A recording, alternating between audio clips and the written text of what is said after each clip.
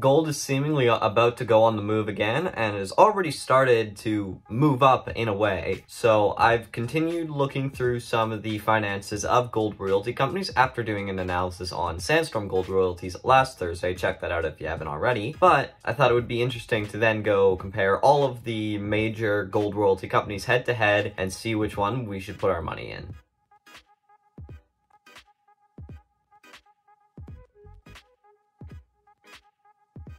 Hey, my name's Tucker Kraus and welcome to my channel, where I detail my investing journey as a 14-year-old and give my thoughts and opinions on a variety of personal finance related topics and issues. Today's video, I'm going to be going over some of the major gold royalty companies and doing sort of a face-off between them. And just throughout the video, we will get into what these companies are, a quick introduction to their stock, and then comparing some intrinsic values to their current values and just some ratios and all that sort of thing. It won't be as in-depth as a single company review, of course, if this is just going on the financials, because there's no way I could go do every single little thing about all 5 of these companies and still have a video under like an hour. So make sure to smash that like button to turn it into gold. And now let's get into an introduction to each of these stocks. All this data is as of market close on April 26th, by the way. First up, Sandstorm Gold Royalties. They're currently trading at $7.80 per share with a market cap of $1.551 billion and a PE ratio of 111.43 with no dividend.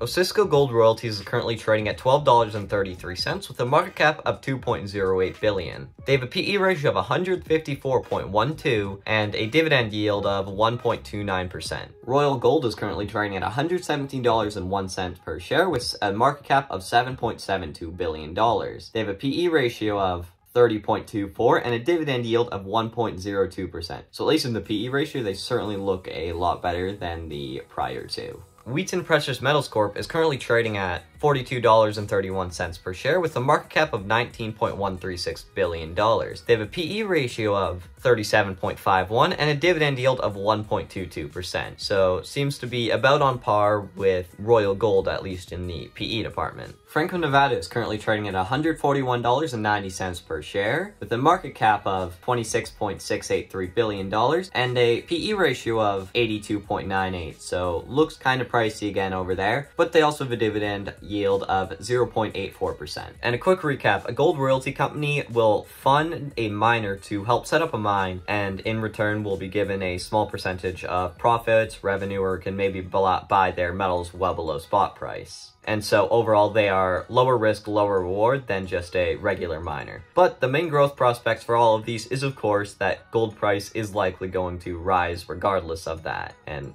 that's, of course, due to government debt and inflation and all these kind of things. In my Sandstorm analysis, I went over some of the PE ratios and a few other comparisons, including EV to EBITDA, which I quickly want to recap here. The main thing here is that Royal Gold does have the lowest, and that Osisco, despite having by far the highest PE ratio, actually has quite low EV to EBITDA ratio, at least in comparison to the other gold royalty companies. So, the earnings per share over time of Sandstorm is all over the place, and that story continues with, as you can see on screen, pretty much all of the other gold royalty companies. Though one notable thing is that Osisco did manage to finally turn a profit in 2020. So that we can get actually something useful to compare between all of them, just their average earning per share over the last 4 years between all of them. The highest is Franco-Nevada, which makes sense. They are the largest gold royalty company. And Osisco is the only one that's actually had negative EPS on average over the last 4 years, although it should again be noted that they were at least profitable in 2020. And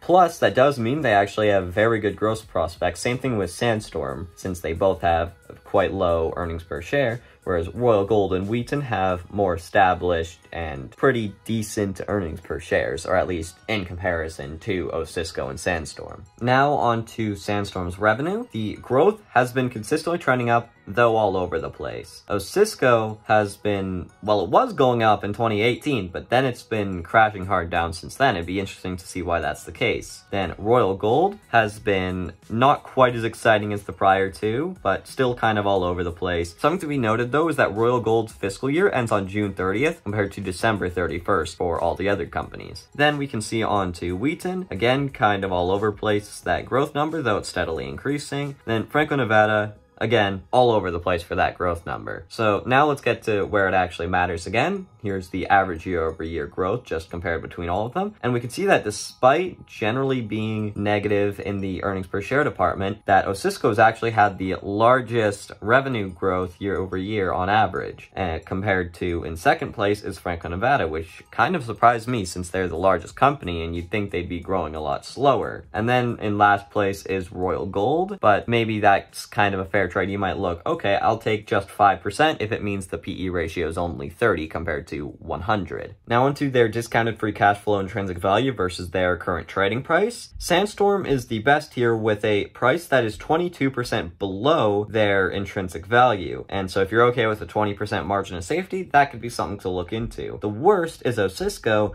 with a current trading price that is 65% above their intrinsic value. But we'll get into a story that turns it around a little bit later, don't worry about it. And then Royal Gold is trading at 3% below their intrinsic value and Wheaton 12% below, and that's not really too good. That's still way too close to the intrinsic value. You want to be buying something on a much larger sale than that. And then Franco-Nevada is definitely a little bit overpriced again, but not as bad as Osisco. Now into an asset-based model versus their current trading price. To get the asset-based model, essentially all you do is take the fair value of their assets, subtract the fair value of their liabilities, and divide by shares outstanding. That'll give you the ABM. And for most companies, the ABM is going to be quite a bit lower than their current trading price. It's usually meant as a floor value. That's why most of these companies here are trading well above their ABM. But the interesting thing is that Osisco performed really badly in the discounted free cash flow is actually at negative 30%. So that means they're trading 30% below their asset-based model, which is typically the floor value for a company, which actually looks really, really good. And so that just kind of amazed me. But you can see here that it looks pretty bad for Franco-Nevada. And for Sandstorm, it's actually not too terrible looking. They're in second place, but it's pretty distant second. In conclusion, Royal Gold and Wheaton Precious Metals Corp look pretty mediocre. They're trading slightly below their intrinsic value, but nowhere near enough to be considered a safe buy. Not to mention their PE is still fairly high in the 30s range, which compared to the historical PE of the S&P 500 is still very high, although not as bad as some of the others.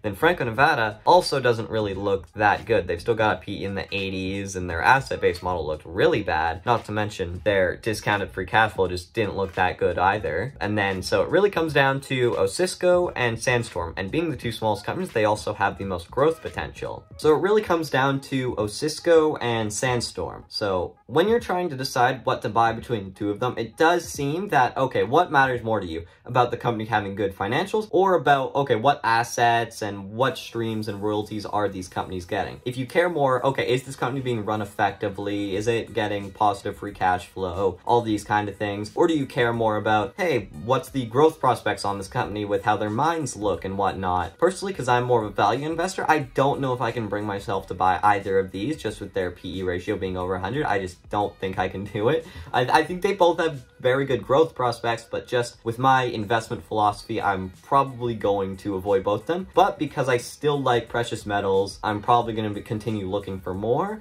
and maybe one that's undervalued. That's not to say you have to avoid these companies. If you don't mind taking a little bit of risk and you kind of like growth companies, then these two do look actually quite good. Sandstorm financially and Osisco based on their assets. So that comes down to your personal choice, but it does seem that definitely comes down to those two. So if you enjoyed, make sure to smash that like button if you haven't already, as well as subscribe and hit the notification bell, and leave your thoughts and opinions in the comment section down below. If you want to see more videos from me, there is a much more in-depth Sandstorm gold analysis that now on screen, as well as my channel icon if you want to go explore around there. And so thanks for watching, and I will see you next time.